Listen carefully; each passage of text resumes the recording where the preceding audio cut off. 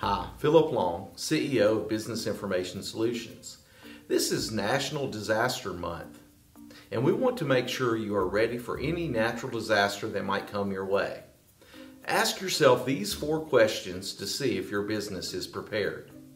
Number 1, have you carefully reviewed your business insurance? Review your insurance policy every year to make sure it covers all of your new additions and assets. Number 2, do you have a backup solution in place? In order to get your business up and running after a disaster, you need to have immediate access to your data. How long can your company be down? How much does it cost you for each hour that you're not functioning? Backing up your data to an off-site location is the very best. Consider taking your business to the cloud.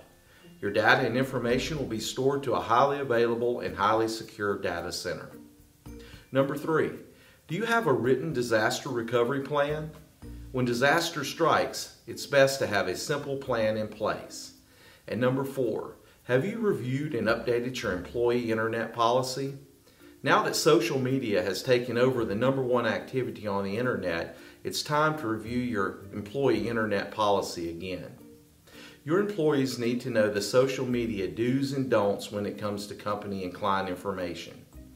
We also recommend using a software that will block content in websites you don't want employees visiting during work hours.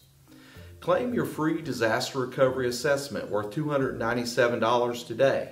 Give us a call at 251-923-4015 and remember to get IT done.